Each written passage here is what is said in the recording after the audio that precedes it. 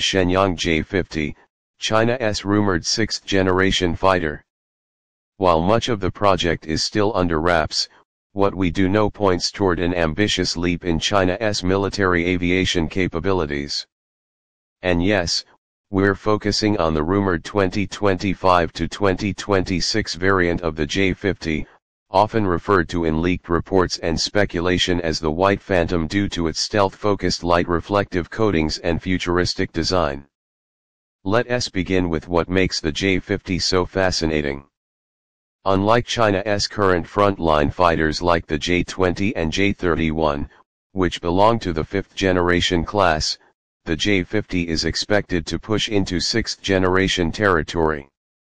That means advanced artificial intelligence on board, enhanced stealth, hypersonic weapon integration, optionally manned flight capability, and possibly laser or directed energy weapons in the future.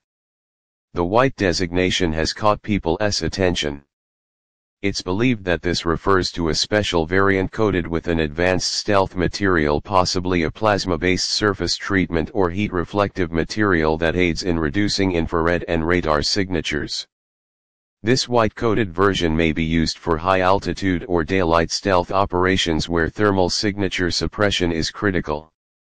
Visually, the J-50 is expected to have a tailless delta wing configuration, much like other sixth-gen concepts seen in the US and Europe.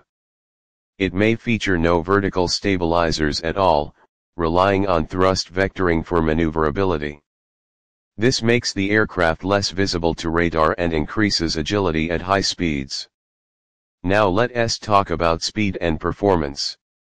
Rumors suggest that the J-50 could reach speeds close to Mach 2.5 or higher, powered by China's next-generation WS-19 or a completely new variable cycle engine that can adapt performance mid-flight. This engine will likely allow for supercruise sustained supersonic flight without afterburners, making the J-50 fast, fuel-efficient, and deadly. One of the key aspects of the J-50 will be its integration into China's digital warfare network. With onboard AI co-pilots, sensor fusion, and satellite-linked battlefield awareness, the J-50 will not just fly, it will think, adapt, and lead unmanned wingman drones in coordinated attacks.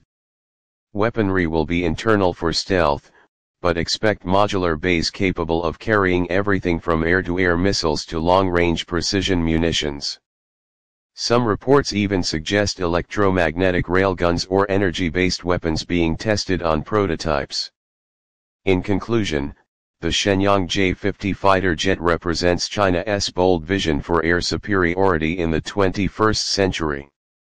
If launched in 2025 or 2026 as expected, it could redefine what a modern fighter jet is capable of. Is this China's answer to the US NGAD and